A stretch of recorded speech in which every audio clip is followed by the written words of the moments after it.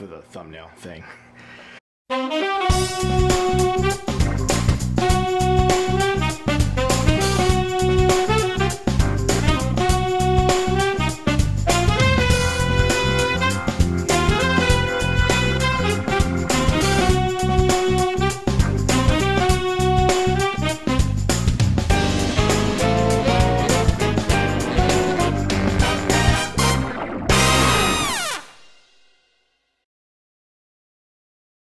Dude, nobody talks about the shadows. Rarely they talk about the shadows. A lot of times, if you do any Google searching on photography, it's all about capturing light, exposing for the light, where to put the light. I think the shadows are actually more important than your actual main exposure. And the reason why is because shadows give dimension, dude. They just do. Doesn't this look creepy, eerie, cool? Like in a movie scene?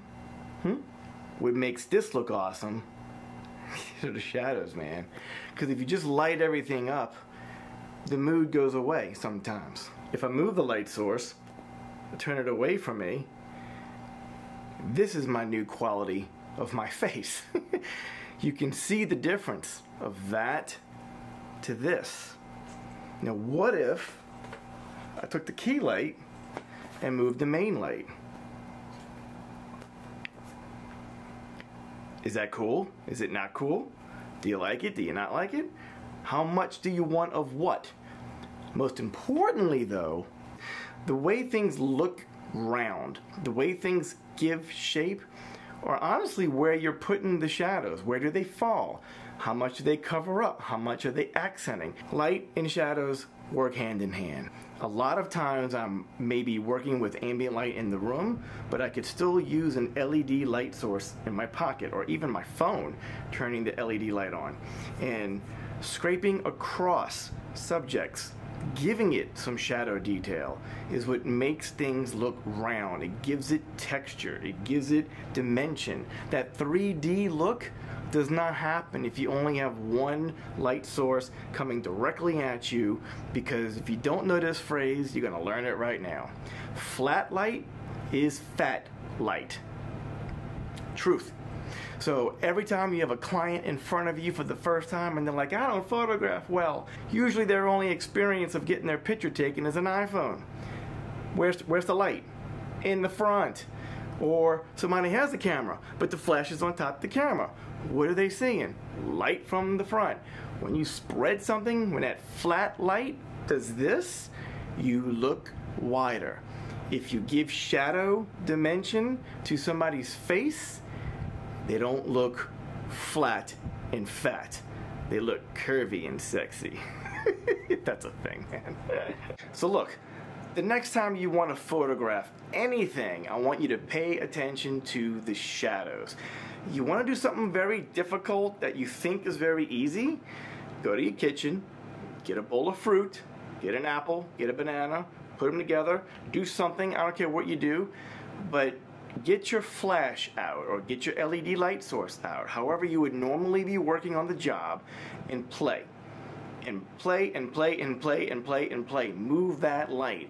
Move it above. Move it around the back. Come around the side. Come from down and up. You have absolutely no excuse to not be able to learn how to capture better images, because we're all digital now. You're not buying film. You're not paying for the process. So I would love to see all of you guys attempting to do this, and maybe your final shot that you are happy with. Go ahead and catch me on Instagram at FocusWithGK. You can DM me. I have a lot of you actually doing this, and it makes me feel so good. You may think you're bugging me. You're not bugging me. If I'm busy, I can't answer you. When I'm home in the evening, I'll be happy to reply. So jump on over to Instagram, DM me, attach some of your images. I would love to hear your thought process behind this, because I want you to give yourself 30 minutes to capture something so simple, okay? Now the key is this: you still need to be in control of your light source. So turn off your kitchen lights. Just use the one light you have. I want to see what looks good to you. I like this eerie lighting. So look, you guys, I'll see you in the next video, okay? Thanks for being here. Jump on over to Instagram. I'll see you over there later on. And most importantly, me doing this video for you is one more step of me staying focused on my dreams, which is photography at its best. And there's no reason to enjoy the top of that mountain's view if you climb to the top by yourself. Bring your friends with you, man. That's the only way we're all gonna share the exact same dreams and accomplishments.